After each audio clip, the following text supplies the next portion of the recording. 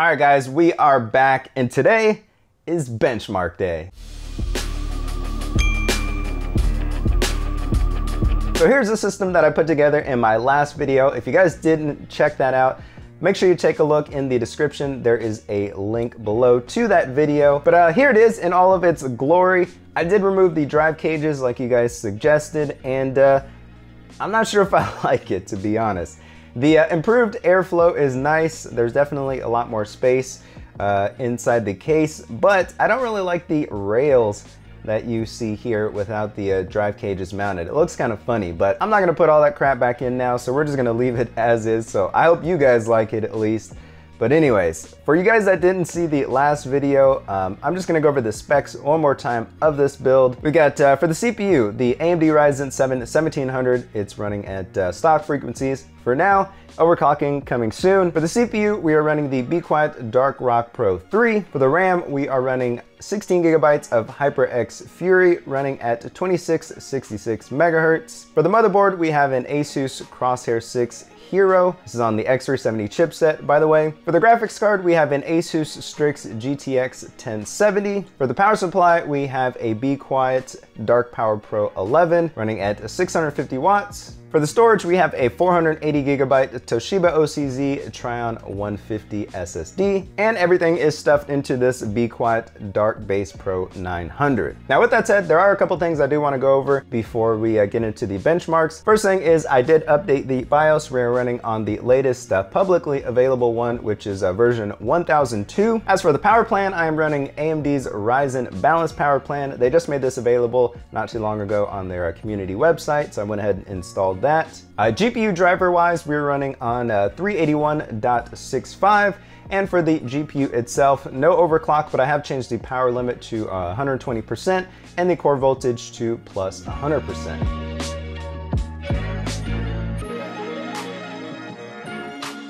Now, it is worth mentioning that all of these benchmarks are done 3 times and an average score calculated, and I do have a mix of productivity and gaming that we're going to take a look at here today. So let's start with the productivity stuff. So in Adobe Premiere Pro CC 2017, shout out to the 7-day free trial for making this benchmark possible, by the way. We have some 4K GH5 test footage from Newman Films. It's about a 40-second clip with 1 LUT enabled, and we are rendering this using the YouTube 1080p preset. Now, using the CPU-based render, it took the 1700 1 minute and 14 seconds. Now, compared to the 8370, we can see it took a little bit longer at 2 minutes and 23 seconds. Now, it is worth noting that using the CUDA acceleration or GPU-based rendering, it actually destroyed both CPUs in this case, taking 36 seconds on the 1700 build and 1 minute 5 seconds on the 8370 build. Now, moving on to Blender, we are using the BMW benchmark, which is freely available on the Blender website under their demo files. So for the CPU to render this file, it took 5 minutes and 45 seconds for the 1700 and 15 minutes and 44 seconds for the 8370. Now, I should mention this is probably my least favorite benchmark to run for obvious reasons. It took the 8370 freaking forever to do this test. Now, there was also a GPU-based rendering file included with this benchmark as well.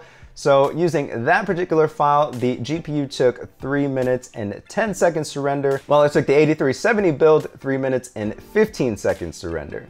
So again, it looks like GPU-based rendering is the way to go. Now, moving on to a synthetic benchmark, we are using Cinebench, which uses your CPU cores to render a 3D photorealistic image. In this case, on the multi-threaded score, we got 1395 for the Ryzen 7 1700 and 638 for the FX-8370. On the single-threaded test, we got 130 for the 1700 and 101 for the 8370, so much closer score there.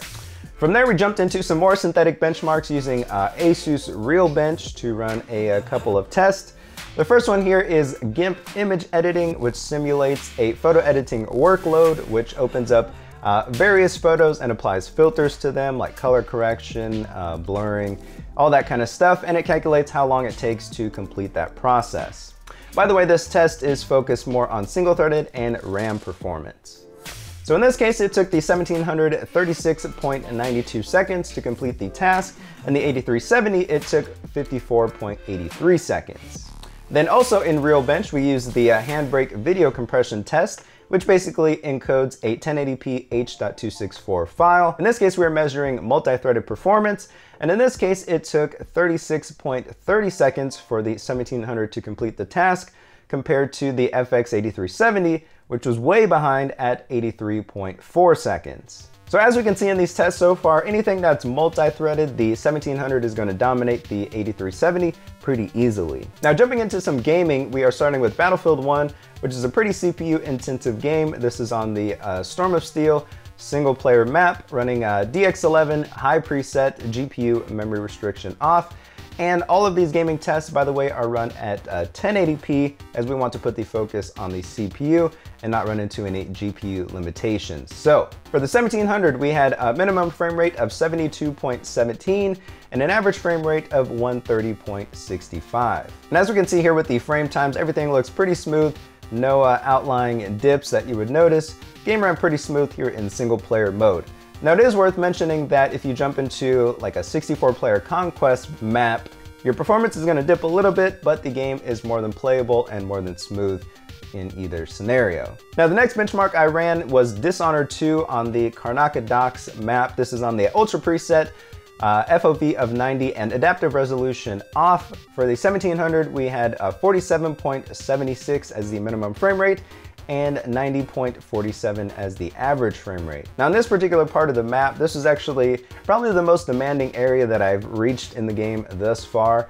And you can see there are several dips down below 60 FPS, which you will notice in this particular area. Also, it's worth mentioning that this game does have a 120 FPS cap now, which I did not know before downloading like the 40 gigabyte file or whatever it was. So I did kind of crank up the settings just to make sure we didn't actually just sit at that 120 mark the entire time. But again, this is a demanding area and you will see some dips here. So it was still playable with the 1700 and the 1070, but on the other end, when you combine the 8370 with the 1070, you notice the dips a lot more. So in this case, we had a minimum frame rate of 31.63 and an average frame rate of 55.10. So pretty big difference there in performance, and definitely you will notice those minimum frame rate dips. Now, moving on to probably the smoothest playing game in PC history, we have Doom. This is on the Foundry map, running on the Vulkan API, high preset, TSS AA on. For the 1700, we had a minimum frame rate of 121.98 and an average frame rate of 178.39. Now again, in this case, we can see pretty much, there are some spikes, but it's pretty much from high to higher to high to higher. So there's really nothing that you will notice in game when it comes to dips here. This is by far the smoothest playing game of any game that's being tested here today. Even the 8370 had a pretty enjoyable experience with minimum frame rates of 107.62 and average frame rate of 172.19. Now jumping over to a DX12 benchmark, we're taking a look at Forza Motorsport 6 Apex. This is on the Brands Hatch track Indy circuit. We are running on high settings and MSAA at 4x. In this case, we had a minimum frame rate of 17.43 and average frame rate of 110.10. Now in this case, we definitely do notice some dips when we are playing in-game, pretty much like every CPU I've tested up until this point with this game. Anything that's going to be high in traffic or running through any type of puddles is going to drop the frames. So in this case, we actually have a spike way down to below 20 FPS, and then with a couple below 60. So you definitely will notice those spikes here and there. For the most part, the game is playable, but it does have those unfortunate dips here and there. And as we can see in comparison, the 8370 had a minimum frame rate of 15.15 and an average frame rate of 70.51. Now, jumping over to another CPU intensive game, we have Grand Theft Auto 5. Now, this is running at very high settings, MSAA at by 2, and advanced graphics off. In this case, we're running the CAN benchmark. Basically what I do here is just average the FPS from all of the scenes together, and that's how we have our numbers here. So for the 1700, we had a minimum frame rate of 36.49 and an average frame rate of 106.47. And for the 8370, in this case, we actually ended up having a higher minimum frame rate for some reason of 38.86 and an average frame rate of 78.99. Now, for whatever reason, I wasn't able to capture the frame times of this CAN benchmark, so I don't have a frame time graph, unfortunately, in this case, but you guys know how GTA 5 plays pretty much at this point.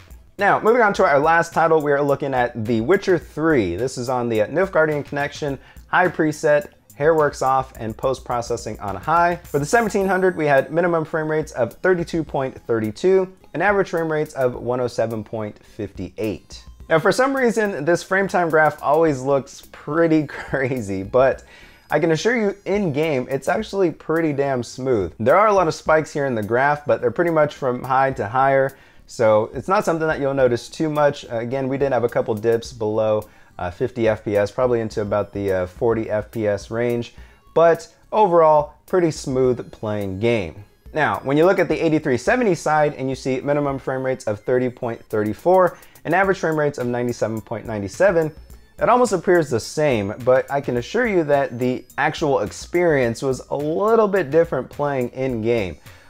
Primarily when panning around your main character on the 8370, you are going to get a lot of stutters. I'm not really sure why it does that. This is the only CPU I've tested where this has happened. Even testing the Pentium G4560, I actually did not experience this issue, but there's a lot of stutter panning around Geralt. Again, it's not something that showed up in the benchmark because obviously I'm not doing 360s around my character while I'm going through my benchmark run, but it is just something to note here. So the 1700 does provide an overall better experience despite being despite the FPS numbers being kind of similar. So yeah, and that's pretty much all of the benchmarks that I ran up until this point. As we can see, the 1700 absolutely destroys the 8370, both in productivity and gaming. So if you are still on the Piledriver or Bulldozer platform or AM3 platform, you need to go ahead and upgrade ASAP.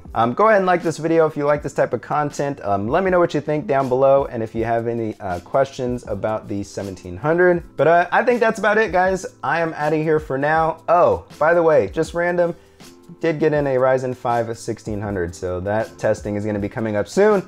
But anyways, I'm out of here. Till next time. See ya.